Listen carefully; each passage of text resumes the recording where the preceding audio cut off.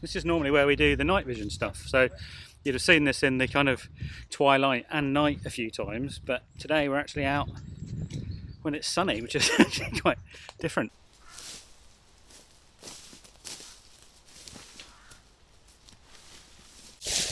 Well, Gadge, we've had a nice old stroll into the woods. Yeah, it's pretty tranquil. Gonna have a little nap, but we're here to do some mill skills. Yeah, like kind of bushcraft that's relevant to airsoft. Yeah, so we're both off to Gunman's Descent. No longer 24-hour game because of COVID. But modern MilSim with a sleepover, isn't it? But there's definitely a sleepover, and we're going to sleep. Well, I'm certainly going to sleep a bit more military style. I might sit and sleep in a tent. You might glamp. But Gadge is going to show me some ways of setting up my Basha, and we'll go through what all of that is. So I basically have no knowledge other than watching some YouTube over the last week. You used to teach cadets? I used to teach cadets a bit of fieldcraft, and obviously as a reservist soldier we have a sort of a very basic introduction to survival skills and how to set up a Basha, how to sleep in the wild in your kit. Obviously in the military it's very different because you have like armed security, so you can be a little bit free and easy about where you leave things to a degree. Yep. But we're going to have to be a lot more sensible about not getting in the way of people, yep, not disrupting the environment, not breaking anything. So this is a public woodland. There is no camping permission here, so we're not going to stay overnight. We're just literally going to set up and then break down and leave no damage, leave nothing behind, and leave it completely clear. So, Gadge, shall we... Let's show you the different ways we can set a Basha up.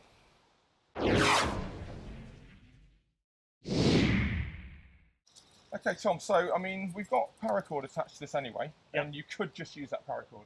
But to be honest, bungees are your friend. If you're okay with them, don't mind being careful that you don't get flicked in the eye with one or whatever. We can probably get this up in a matter of minutes just using bungees.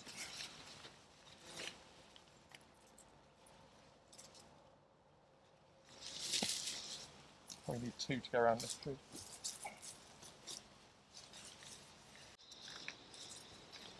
Right. So, Gadge, how high should you have this set, do you think? Low as you can, really. Okay. I mean, it depends what you're doing. So Probably less than... the higher it is, the more wind you're going to catch, and also if you're in a tactical MilSim, which is very rare, I know, yep, but the more visible it is, because it's going to block light, it's going to be a big shadow, basically, yep, through the trees. So what we're going to do now, let's imagine we're going to keep it that high. We'll pull these sides out, and I'm pretty sure you haven't brought tent pegs, but I have. I do. You do, yeah, brilliant. Okay, well prepared there, mate. And we're just going to peg it out. Now, there you go. Well, that took you minutes. Yeah? Yeah. So if we're doing a... So the advantage of the paracord is if you don't have any really convenient trees, we can do a much longer run. Yeah. Between... This is a 10-metre ridge line. So we can run between trees, yeah, or objects 10 metres apart. But because we've got these nice big convenient trees, and we're not... that tree's going to block the wind from that end as well. And you can also put your kit on that end. You can keep your Bergen, everything else. Go, yeah, into this end. As you can see, there's not a lot of room in there. But the disadvantage of this as well is that with the limited amount of space you've got for admin, really your Bergen and everything else has to stay outside. So if you waterproofed it like Tom has with a dry bag, not a problem. If you're doing an unprepared MilSimmer and all your kit's just bunged in there and it rains, you can be playing in wet kit the next day. You might even have a wet gun. Right, so this is inside. You can see we're not, you can have to crawl in. There's no real headroom. But if you're trying to stay low in the woods, you can see that there's not much protuberance.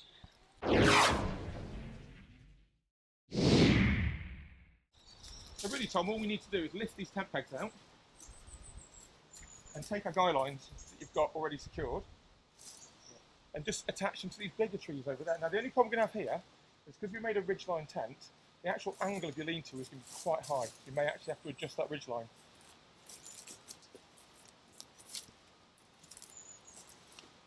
In fact, I'm not going to reach here. You only got 4 metre? Yeah, I've not got quite enough.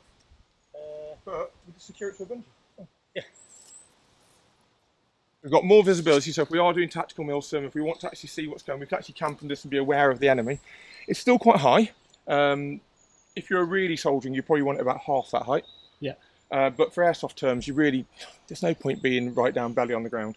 Now the only problem we've got at the moment is we've got a bit of a sag here, and obviously if it rains, that's, yep, just going to do that. So we really need to lift this. Now we can either do that by putting a stick through here, by finding a suitable size stick, or we can attach it to one of these upper branches.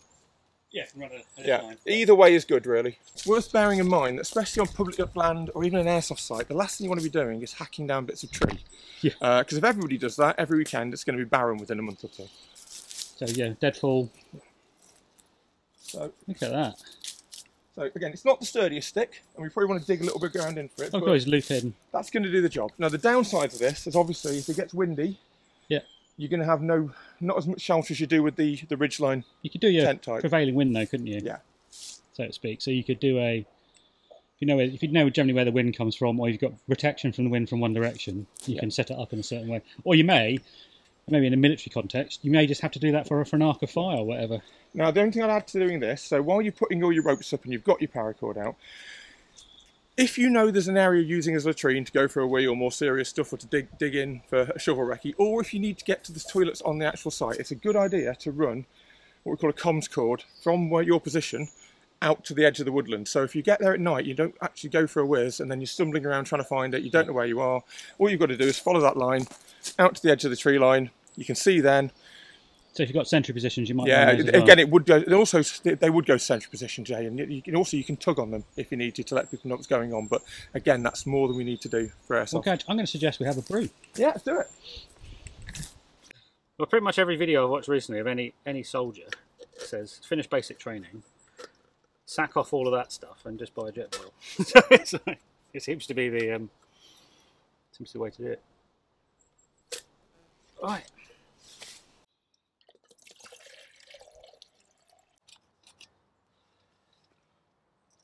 Thank you very much. Oh, I've attracted the attention of a wasp. I suppose you've got tannin in them anyway. Sugar. Sugar, sir? Oh, yes, please. Just a half. Thanks, Tom.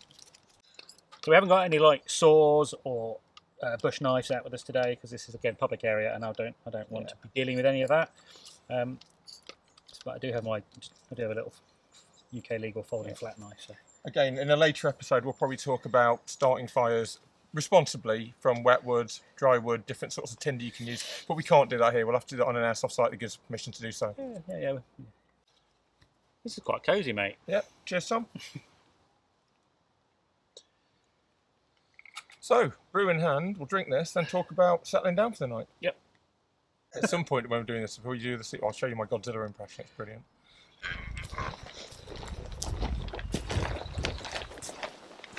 Thing is, Tom, quite often, like on a day like this, you don't need really to put a Basha up, but there's very much a psychological value to having a base camp. It's really nice. I know we're just sitting here having a cup of tea. It's really nice just to have a little bit of something over the top psychologically. It's something deep inside your animal brain that goes, I've got a den, or I've got a base to operate from, which makes you feel less vulnerable than if you were having a cup of tea 5 metres out in the open there. You'd feel more exposed. Yeah, totally.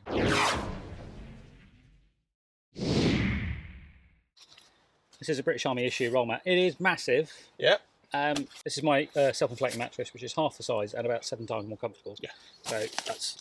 Well, they are made by the lowest bidder for the most amount of people. So the first thing I would put down, so obviously we've got this cheap ground sheet. It's only a couple of quid. I think really super useful just for all sorts of things. So it takes up no space in the bag.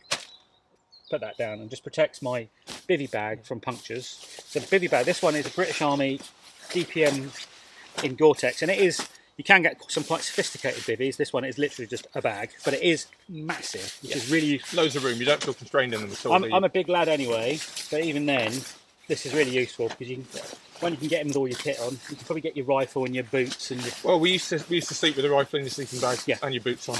Yeah. If you can take your boots off, you do, obviously, to let your feet breathe, but there will be times on... Apparently this was owned by ISIS, so... Okay. Right, into that, I'm going to put this. So, most of you will probably be familiar with this Thermarest style. Thermarest lost the trademark expired, patent expired a while ago, so there's 1,000,001 copies these days. But this is so comfortable. It will inflate by itself, but I tend to just get a bit of help. So that just goes quite nicely in the bivvy bag. And then my least tactical option is your orange sleeping bag. A bright orange sleeping bag. I figured that this is mainly for civilian stuff, and if I need a bright orange thing and I'm in the hills, and I'm cold. Well, I've got a bright orange warm thing. It's nice, Tom, but it's not Godzilla, is it?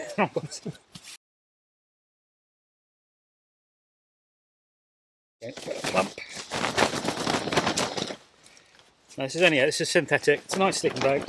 It's not down. It's synthetic, but it's good enough, and it's certainly warm enough for me in Britain down to about.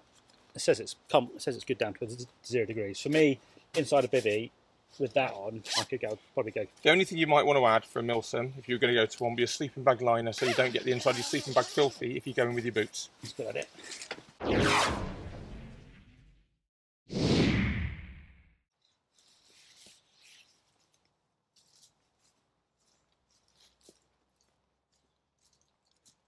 And this is more of an OP than a shelter, you know, it's like, so if I pull that to about there,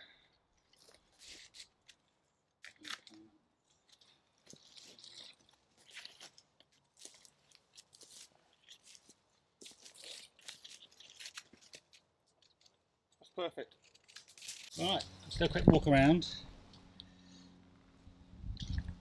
Show everyone what we've done.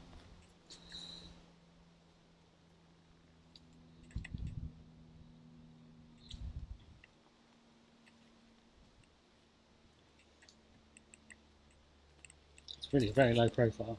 Yeah. And you could make it even lower, you know, if you wanted to. Realistically, it needs to be low enough to lie down and look where your head and your shoulders. So what we're really doing here, Tom, is we're sacrificing shelter for visibility. So it's really a MilSim setup, if anything. If you join me in here. So if we're taking an OP off or something. Yeah, or even if we're just having a rest very quickly for an hour or two. Yeah, that went up in 3 or 4 minutes. Really. I could watch this 180 arc. Yeah. You could be lying the other way and watch the other 180 arc, and we're not going to get bumped. I don't know, funny use for the. Yeah.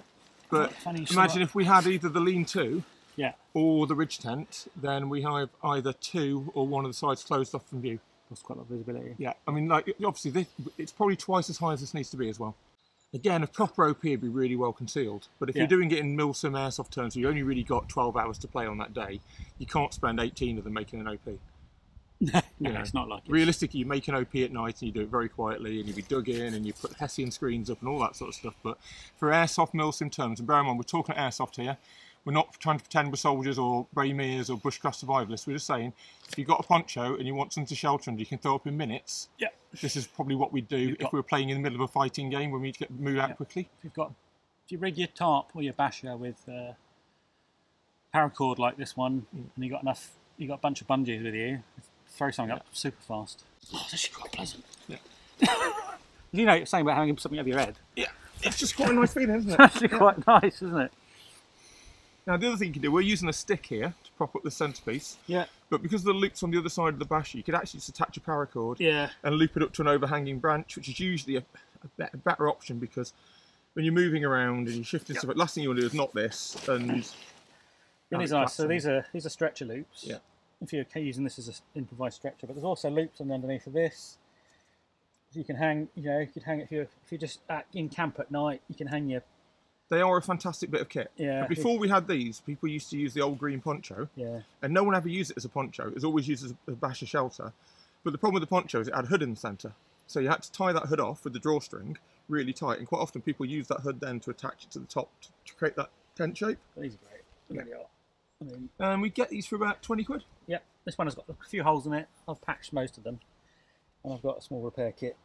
I'll give it a few seasons use, and if it falls apart, I'll either get a new one or I'll get a commercial one. But for the money, these are brilliant. Yeah, I actually think they're one of the better bits of kit the Army have had for a long time.